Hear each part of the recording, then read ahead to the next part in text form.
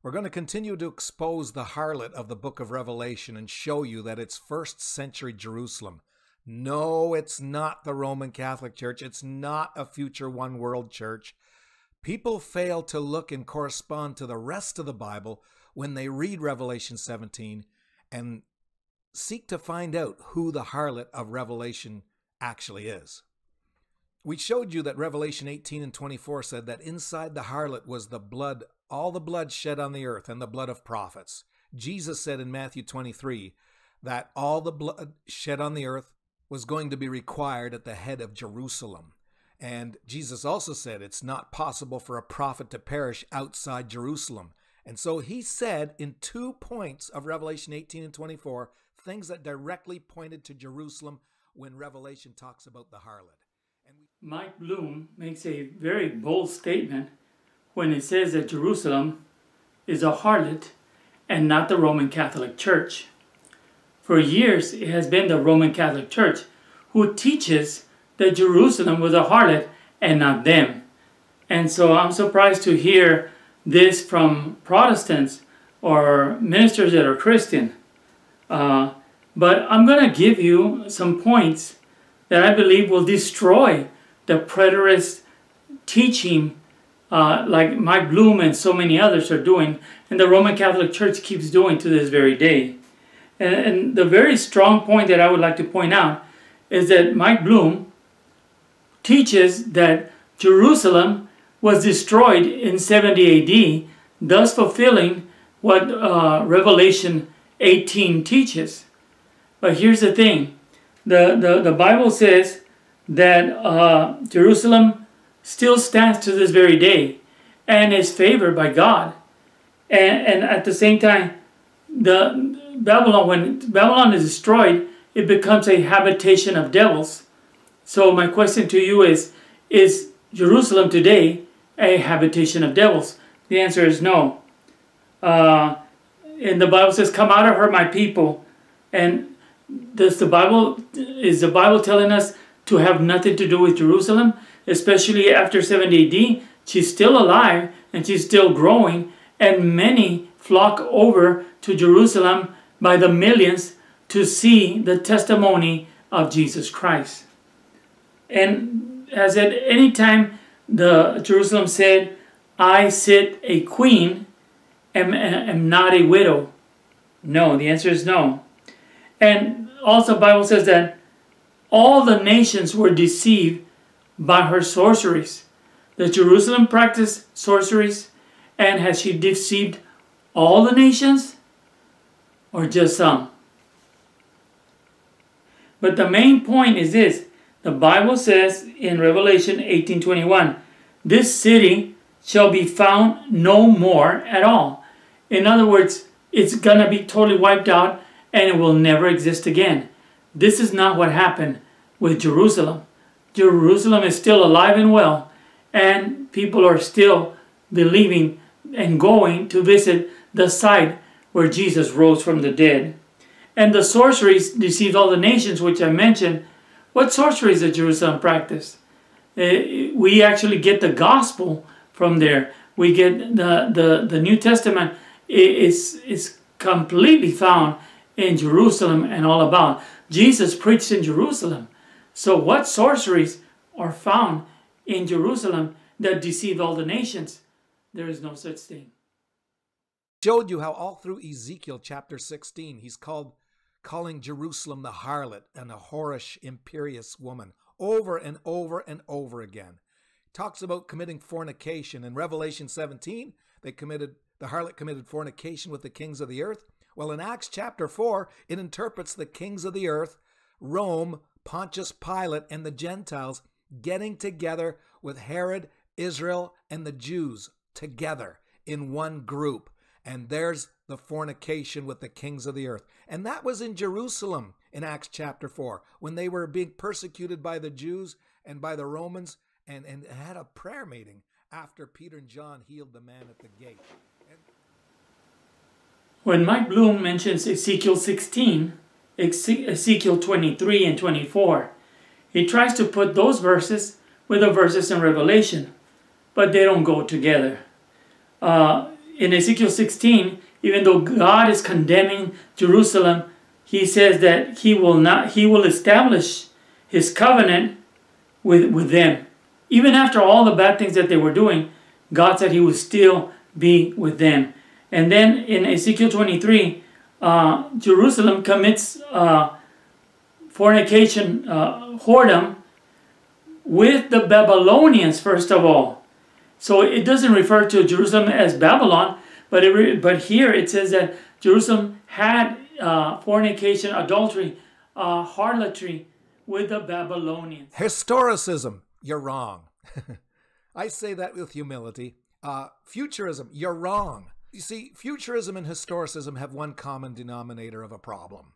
They're looking at what happened to them in their day, and then they think the whole Bible refers to that. Now, futurism restricts everything to our generation right now. It seems like the pattern of futurism is whatever generation you're in, whatever atrocities happening, whatever persecution's happening, Revelation's talking about that. And then 10 years later, something else happens. Revelation's talking about that. And it changes. It's so fluid. And historicists, the only consistency really there is they say it's just the Roman Catholic Church. And historicism came about when the Roman Catholic Church was persecuting a lot of believers that weren't Roman Catholic. And so they did the same mistake. What was going on in their day, that pointed to them. But here, this view is consistently showing you it's first century Jerusalem and the early church. You see, Revelation is a changeover from covenants, from old to new. And it's just like the rest of the New Testament. It's talking like Paul did about how the Jews resisted the new covenant and how that there had to be a lot of teaching about coming into the new covenant, how the Gentiles are in there. Well, the people of Jerusalem cried out to Pilate, his blood, Jesus' blood, be on them and their children.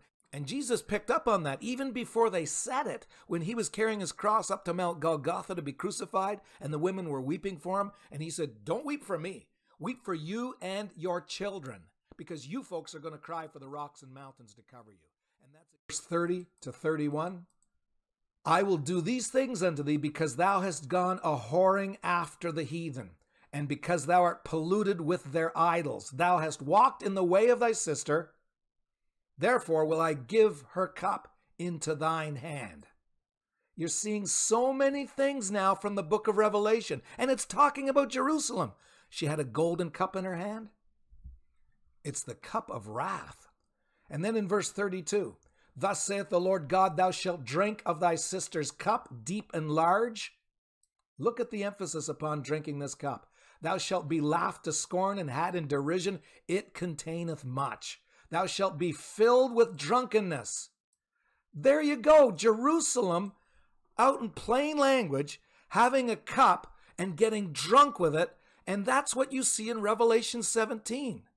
And it's talking about her fornication with Babylon and so forth. There it is in Revelation 17 and 2. Drunk with the wine of her fornication, and he carried me away in the spirit into the wilderness. I saw a woman sit upon a scarlet-colored beast full of names of blasphemy. And the woman was arrayed in purple and scarlet, decked with gold and precious stones and pearls. Where did she get it? Ezekiel 16 says that was the jewelry God gave her, having a golden cup in her hand. Just like Ezekiel 23 is telling us, full of abominations and filthiness of her fornication. And it says the blood of saints made this woman drunk. And she was intoxicated and drunk. Exactly what you're seeing in Ezekiel 23. And even though in all these chapters, Jerusalem is called a harlot, it never says that she is the mother of harlots. It never says that she is the great whore or the mother of harlots or Mystery Babylon. Never says such a thing.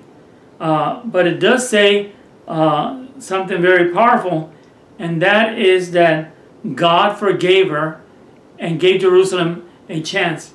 And I put in my comments, if Jerusalem was the harlot, does she have a sister in Revelation? Because Samaria was her sister in harlotry and whoredom in those chapters that Mike Blume mentions. But in Revelation, there's no sister. On the contrary, it says that she sits a queen and is no widow. And sorrow, it says in chapter 23, verse 33, thou shalt be filled with drunkenness and sorrow, with the cup of astonishment and desolation, with the cup of thy sister Samaria. Thou shalt even drink it and suck it out, and thou shalt break the sherds thereof.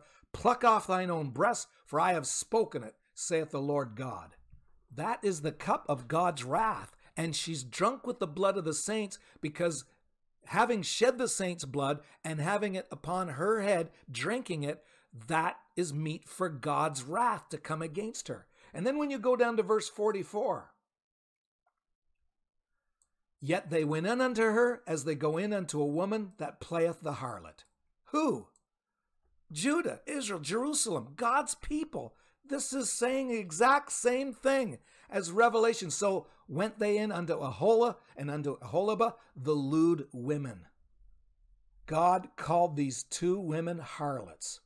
And in verses 45 to 47, and the righteous men, they shall judge them after the manner of adulteresses. See, playing the whore as an adulteress because she's married to God, and after the manner of women that shed blood because they are adulteresses, and blood is in their hands. For thus saith the Lord, I will bring up a company upon them, and I will give them to be removed and spoiled. That's the Romans. And the company shall stone them with stones, catapults, threw rocks and boulders into the city when they finally destroyed it. Dispatch them with their swords. They shall slay their sons and their daughters and burn up their houses with fire. Did that already happen? Oh, yes, it happened. It happened exactly like you're reading it. In chapter 24 now, we also read this in verses 9 and 10. Therefore, thus saith the Lord God, woe to the bloody city. I will even make the pile for fire great. And he already identified a bloody city as Israel and Jerusalem.